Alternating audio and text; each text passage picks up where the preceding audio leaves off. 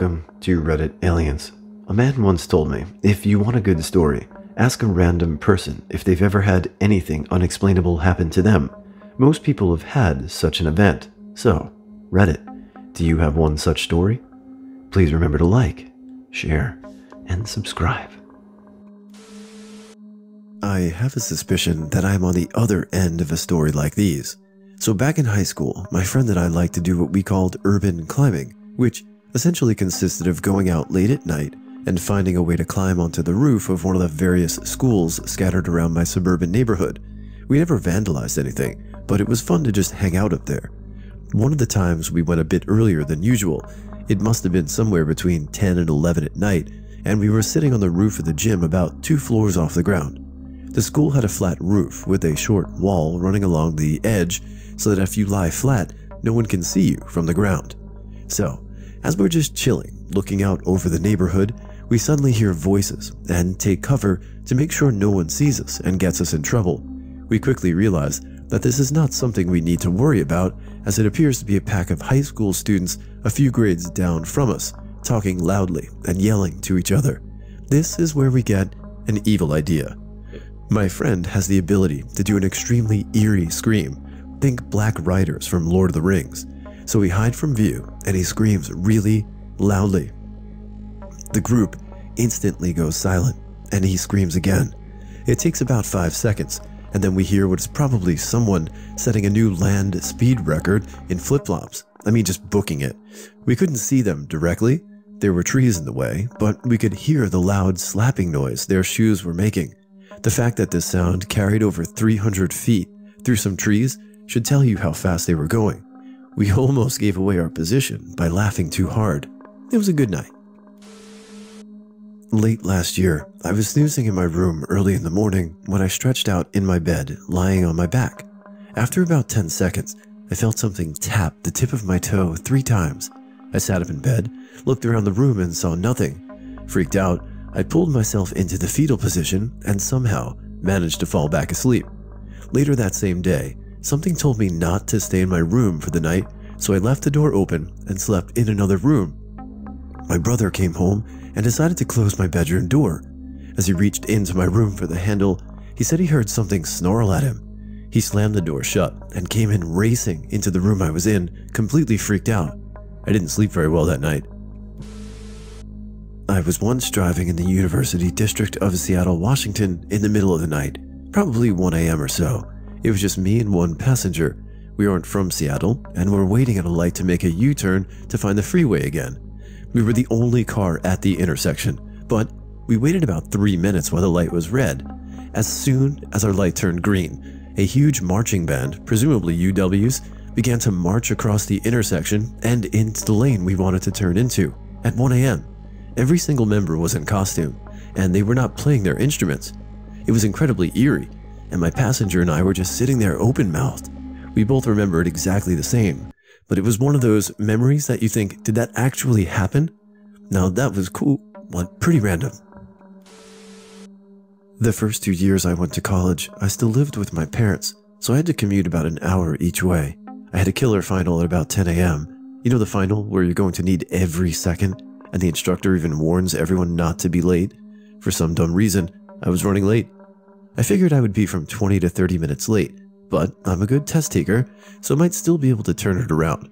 Now my parents live in the foothills, and the college is in a valley. When I hit the valley, I also hit a wall of fog so dense that I could barely see the road 10 feet in front of the car. If you've ever experienced Tulle fog, you'll know what I'm talking about. It's not unheard of in our area to get 30 and 40 car pileups as a result of this dense fog. I had to slow my pace to a crawl and peer and strain just to make out the yellow line so I would not cross over and be on the wrong side of the road.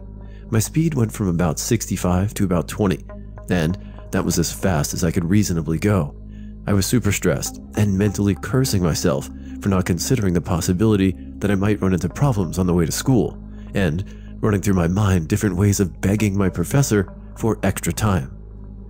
I was so stressed I took a wrong turn and found myself somewhat lost. I did not recognize the streets I was on. It's an agricultural area, so there are not really any landmarks to speak of, just roads and fields of trees or crops. I was fairly confident I was going in the right direction at least, so I kept on, and after a bit of trial and error taking this road and that, I eventually found myself on a road I recognized the name of, and eventually found my way into town to my university. I was almost literally sweating bullets though. I did not wear a watch, but I knew from when I left, and all the extra time I sucked up, creeping through that fog, that I was going to be at least an hour late.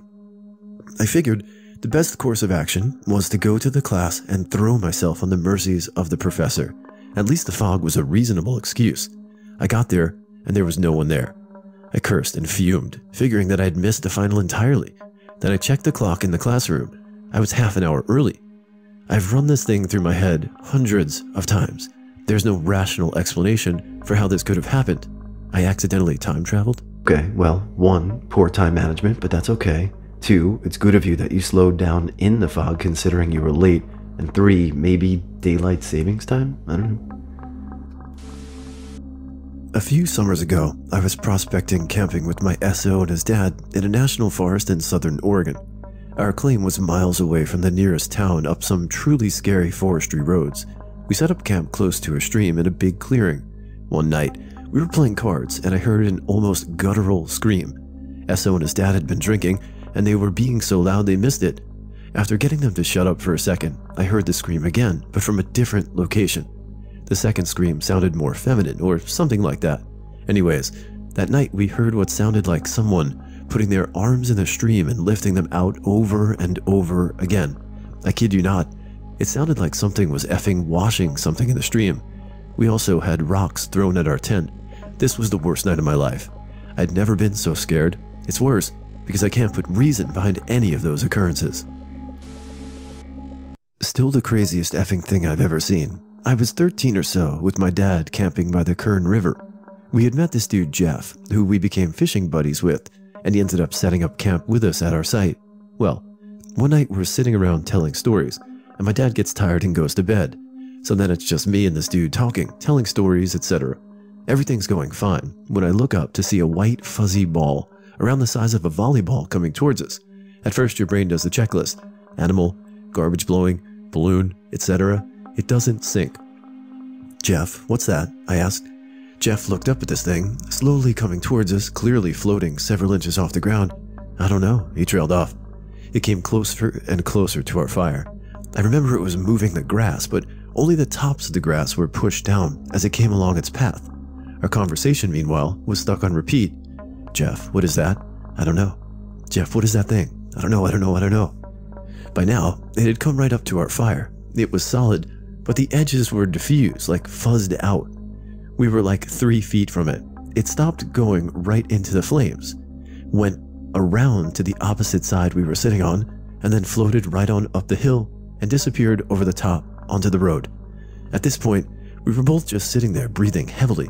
After a few minutes, we got up to look for it, ran up to the road, but it was gone. My dad told me on the car ride home if Jeff hadn't seen the same thing, he never would have believed me. I will never, ever know what that thing was, ever, and it bothers me to this day. Okay, I have one that I've stopped telling because really no one believed me. So my best friend and I were hanging out on Halloween night about 6 years ago. It was late, trick-or-treaters had gone home and there was nobody awake on the street, but we were still hanging out in her driveway, just looking at the stars, chatting a little, but mostly silent. I had my head cranked towards the heavens when she nudged me. "Look." She pointed across the street. I had trouble making out what she was showing me, but I saw it eventually. It was small, cylindrical light, floating around 10 feet from the asphalt. It wasn't stationary, but sort of moved with the breeze. It was emitting a faint golden glow, very pretty, almost the size of a glow stick. We watched it for a while. She amazed me, scared witless, before it did a little circle in the air and disappeared upwards. Shortly after that, we saw another floating light, but this time it was a purplish blue sphere, about the size of a tennis ball. It was moving faster than the previous light, and as we watched, it pitched itself forward so that it zoomed past our heads and into her neighbor's side yard, which was visible from where we were standing. The light it gave off reflected on the pale stucco wall, so even though we couldn't see the object, it was still there. Eventually it faded, leaving me scared shitless and her more curious than I liked. I dragged her back inside before we were abducted or something. The only unbelievable thing that's ever happened to me. When my mom was in her 20s, she went on a 6-month boat trip with her boyfriend and other friend. One night, they were just sitting at the front of the boat and they saw a light in the sky.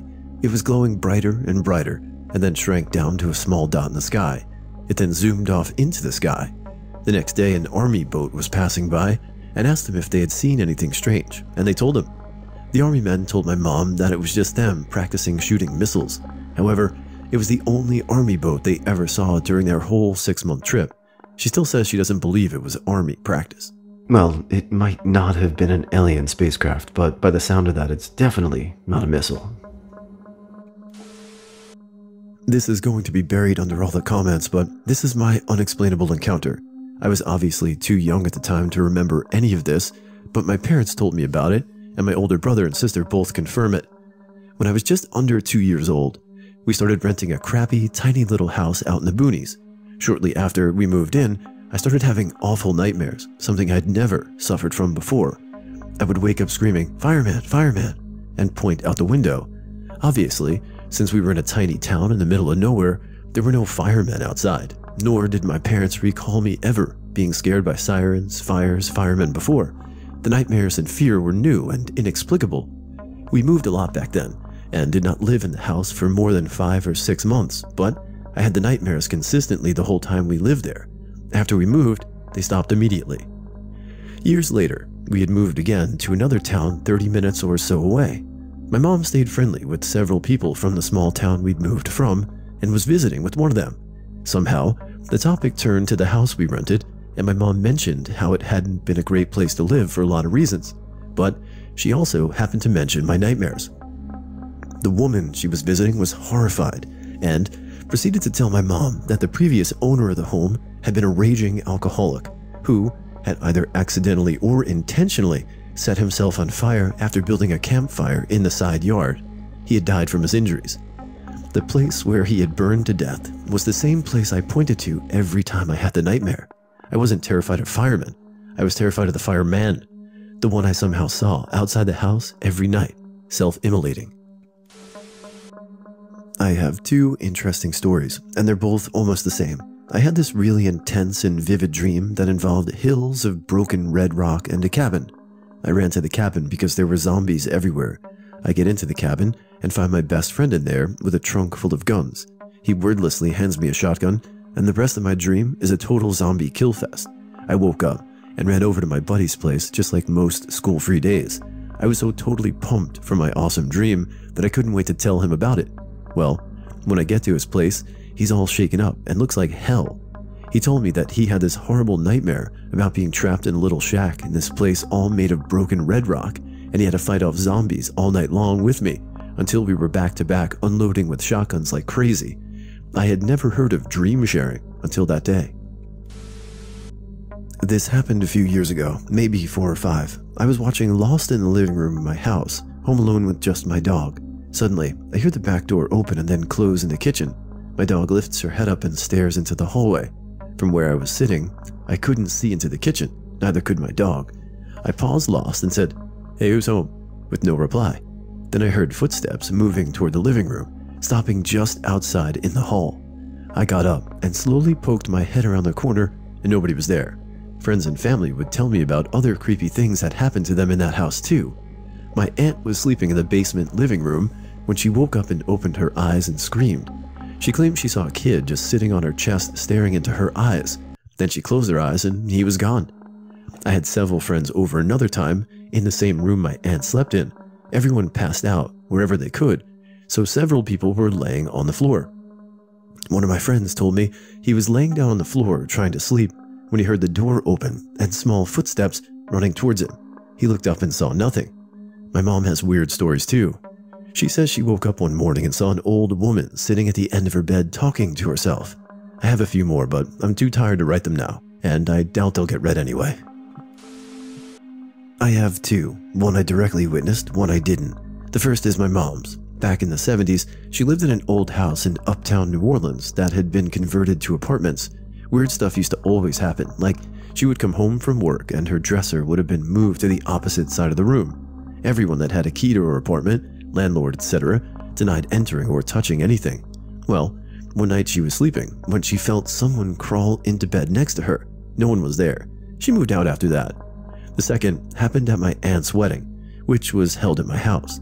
My aunt was getting married for the first time at the age of 51. My grandmother, her mom, had died approximately 16 years earlier. All day weird stuff kept happening, like doors flying open and then suddenly getting stuck shut. The strangest was when the doorbell, which had been disconnected for months, kept repeatedly ringing. My aunt chalked it up to Grandma making her presence known. I mean, Grandma wanted to check that out, so good for her, right? When I was maybe 11 or so, I was spending some quality time with my brother. Him and I were close, but it was rare that we ever just sit around and talk about life. We have a swing set that my father had constructed for us. My brother and I sat on the swings and spoke to each other. We didn't swing, we just rested and enjoyed the weather. It was very nice, until the peacefulness was interrupted by an indescribable noise. The best interpretation I could give you all is a blood-curdling, human-feline hybrid-sounding scream. It had torn the silence and calm chatter in a split second. Him and I shot up and turned around to try to figure out what it had been.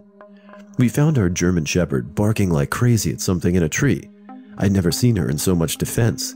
Seconds later, whatever she was growling at had lost its grip and fallen from said tree. At this moment, my heart had dropped. Unable to get a good look at the thing, I depicted it to look like a large, hairy, black feline, nothing native to central Ohio. The one attribute that stuck out the most, it was the exact size of our full-grown German Shepherd. It stumbled upward and darted down the woods, yelping and screeching, thus climbing up another tree. My brother and I, in unison, glared at each other, wide-eyed, and sprinted to our home. We returned 5 minutes or so later, and nothing was there.